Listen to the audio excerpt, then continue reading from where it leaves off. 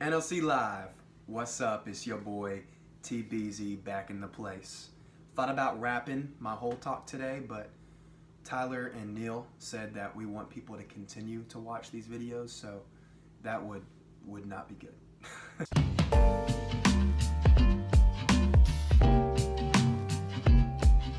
If I haven't had the chance to meet you yet, my name is Tanner Bezet, and my wife and I get the opportunity to lead Real Life. That is our student ministry at our Conway campus, and now our West Little Rock campus as well, that launches September 15th. If you have anybody in the West Little Rock area, send them our way, 10:30 a.m. on Sunday morning. But today we're going to talk about Psalm 37:5. And whenever I first got told to say this scripture, to talk about this scripture, I was a little upset. Not actually, but my favorite scripture is Psalm 37:4, the verse right before it, like in the entire word. And so, missed it by a hair. But we're here, Psalm 37:5. And so, let me read this out really fast, and we're going to see what we can learn here today.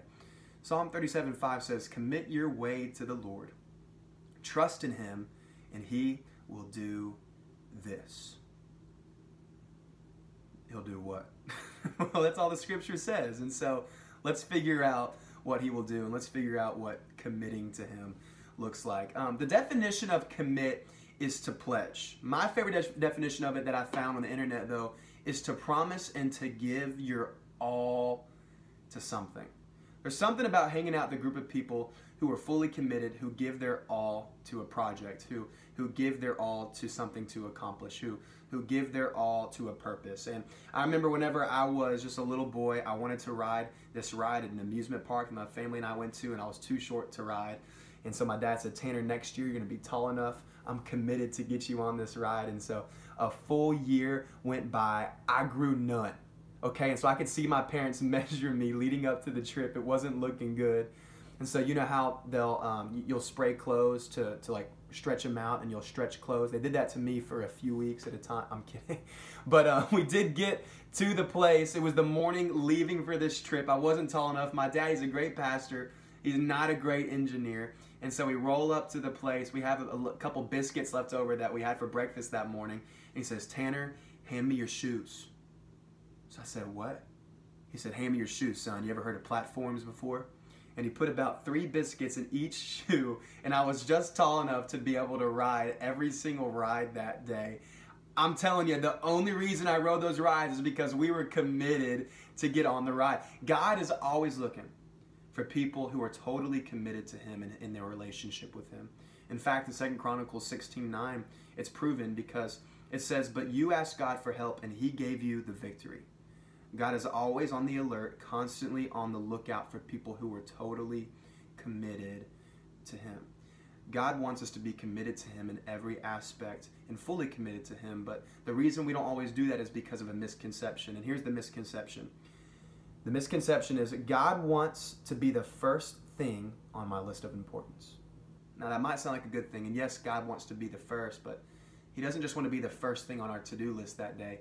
He wants to be the first thing in a center of every aspect of our life.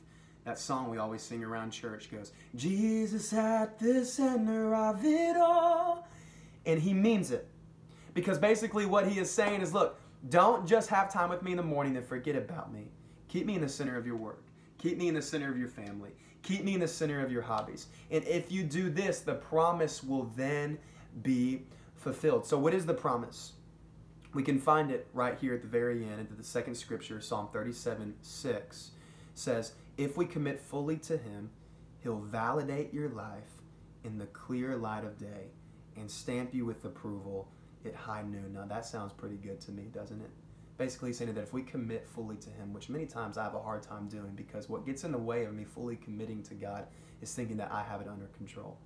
But when we realize that God is the master craftsman, that He's been doing this life thing for a long time, and we hand it over to Him, say, "God, I'm committed to You by trusting You," He'll give us purpose, He'll fulfill us, and our callings will be identified. And that promise is clear in this scripture. So I just want to pray for you guys here today as we close out and see what God will show us. Dear Heavenly Father, Lord, we love You.